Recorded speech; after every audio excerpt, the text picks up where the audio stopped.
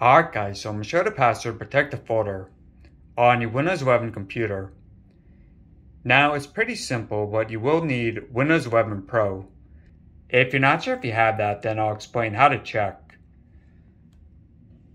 But all you're going to do here is first find the folder, and you're just going to right click on it. Then go down to Properties. Now you're going to make sure you're on General. Then press on Advanced. And you see at the bottom it says Encrypt contents to secure data. Now for me it's grayed out because I don't have Windows 11 Pro. I only have the home version.